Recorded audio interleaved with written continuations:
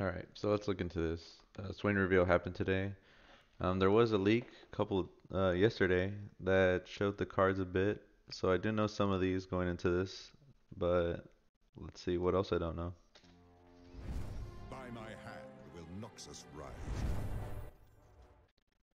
Yeah, 5 mana Swain, fearsome, extra strike. Well, we've done 12 non-combat damage. Okay, 3/6.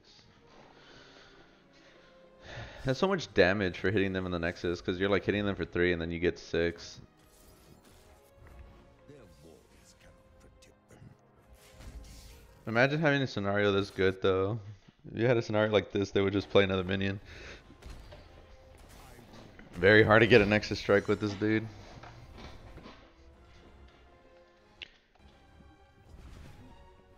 My favorite kind of soup. This card is stupid. Jeez. This card is so good.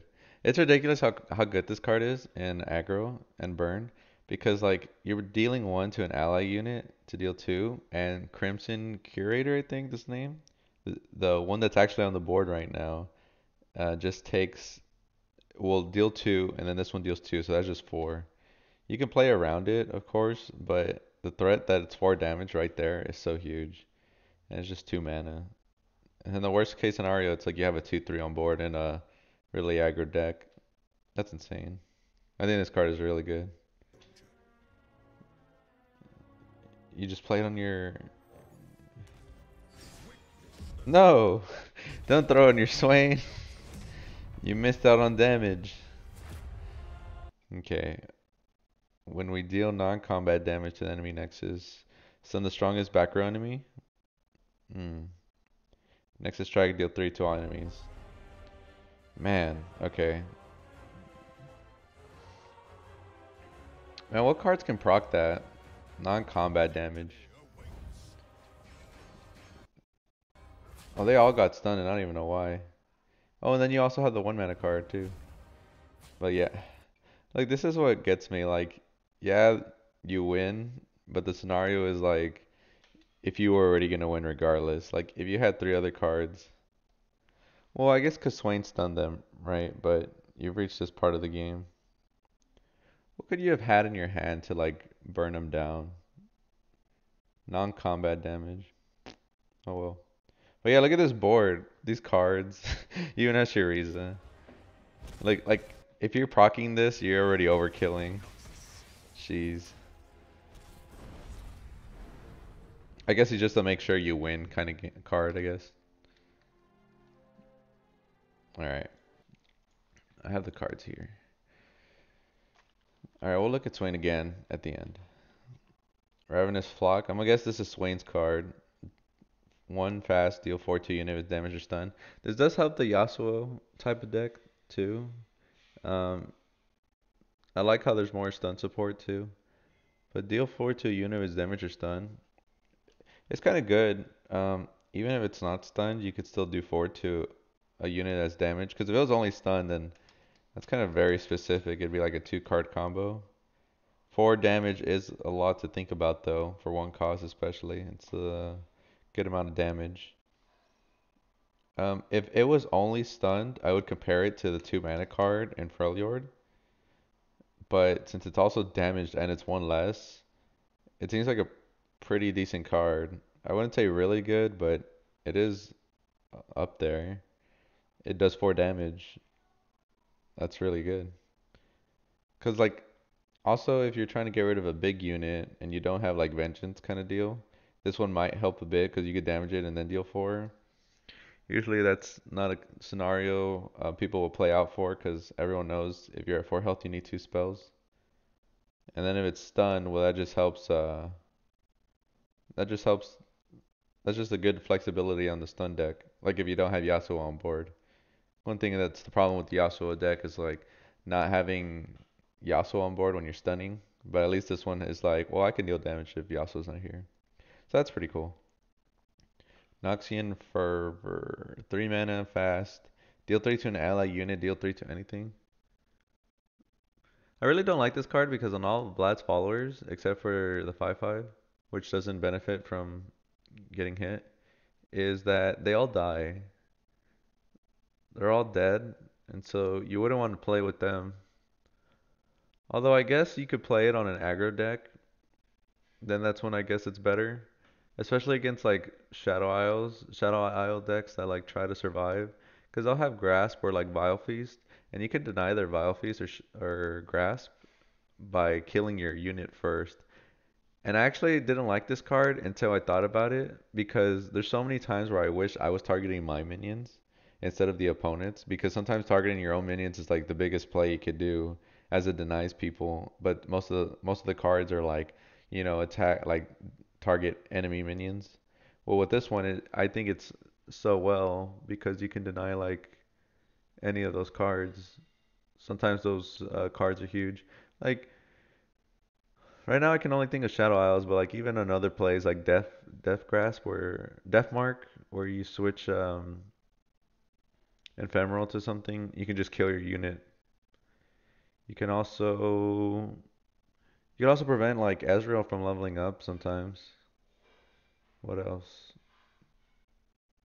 Stuff like that. There's just being able to target your own minions. There's so much flexibility. Plus, you're dealing three to anything, so it's not like you're just killing your minion.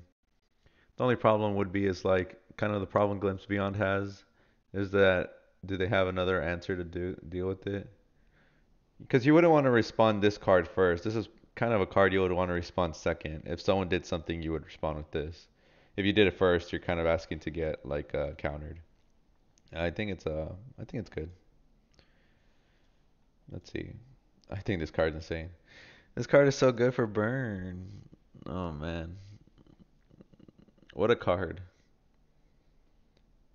Yeah, I think this card is really good.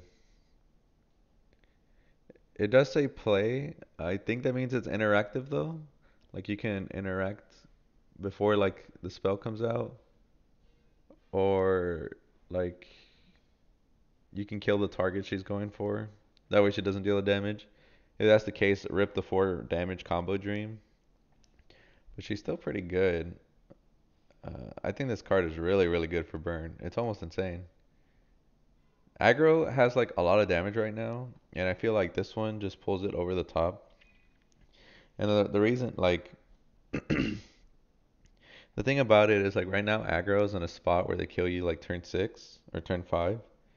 And I feel like this card gives it more consistency or maybe earlier, which is kind of scary for the aggro game because like trying to survive aggro could be a huge problem. In a game where like every deck is supposed to counter the next archetype, like um if aggro beats mid range beats control, control beats aggro. If if aggro can beat both, then that's when the game is in a really weird spot. So kind of concerned if this card will do that. I doubt it, but the chances are still there. It is a really good card, that's why. City Breaker, 4 mana, 0/5. Round star, deal 1 to the enemy nexus. Uh, you wouldn't play this in an aggro deck. You're in turn 4. You kind of want them dead at turn 4. Uh, Sejuani? Let's see, if you play this on Sejuani, you play this turn 4, you're spending all your turn 4 mana. Oh man. If you go against an aggro deck and you play this on turn 4, that'd be so sad. If you don't, let's say you don't. Let's say you play against mid range or control. You spend your 4th turn playing this card. Wow. Yikes. Especially because you don't deal damage to the 5th turn. Even with Sejuani, that's even worse because it's your first time doing damage. I don't really like this card. It doesn't seem good. It just seems too late.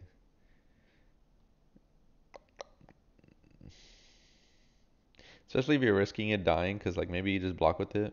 It is 5 health, right? But man, I don't know. Seems like cheeks. Not a fan of this card. Doesn't look good. 8 mana, the Leviathan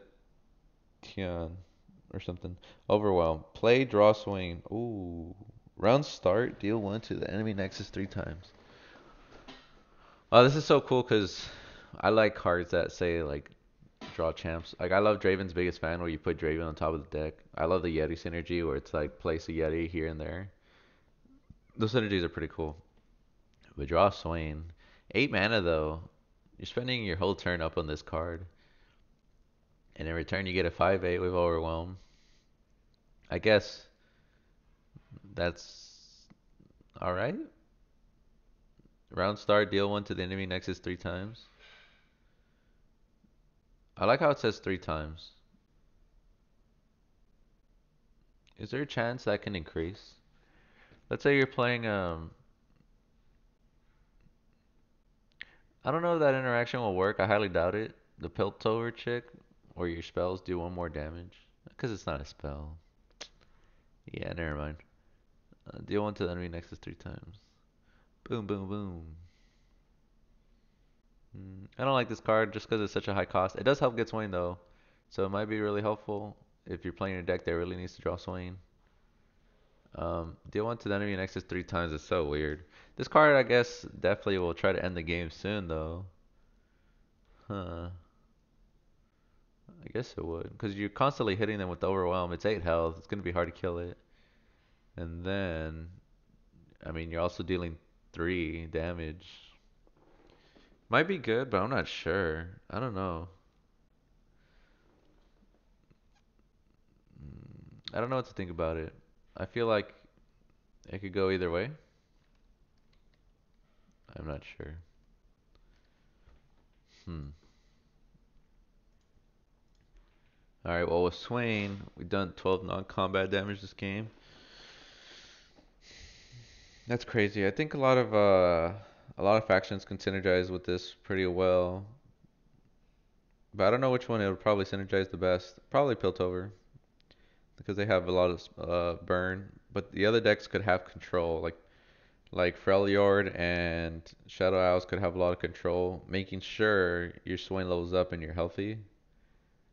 Maybe that would be useful because once you have Swain, maybe that's the end game. Kind of like the way you would level up Ezreal, where you make sure Ezreal levels up and then you win. Maybe it could be similar to Swain, especially because when he levels up, you can just stun the backline, attack with Swain, get free 3 damage, free like a free board clear to everything. That is so good. 3 damage to all enemies. That's crazy. Hmm. I wonder how consistent it'll be leveling him up though. I think that's my main issue for him right now. He definitely levels up like twice as fast compared to other champions, but I don't know. How many answers can you have for a Swain? Like, can you have an answer just ready for Swain no matter what? Um, you can just save a card for him while he's on board. Right now, when he's a 5 mana 3/6, that sucks because Calling Strike's a card. When he's leveled up, not a problem. You have. Oh, maybe if you run this with Draven, actually, you wouldn't have to worry about Calling Strike. Then you have Vengeance, of course. Everyone has to worry about Vengeance. He has 6 health. That is huge. That is definitely in the 2 to 3 spells like mark to kill this man. The fact that he's so healthy is so important, honestly. I mean, because he's gonna go on attack a lot, kind of like Thresh. Oh, he has Thresh's stats. That's funny. Hmm. Yeah, I guess we'll just see, right? I'm not sure how good this card will be. It might be really good. Might be okay. I guess we'll see. Does help Yasuo with his 1 mana spell though. Kind of excited. I love Yasuo. All right. Well, that's what I think. Let me know what you guys think about these new cards and tell me what you're excited for. What synergies do you think would work? Thanks. Bye.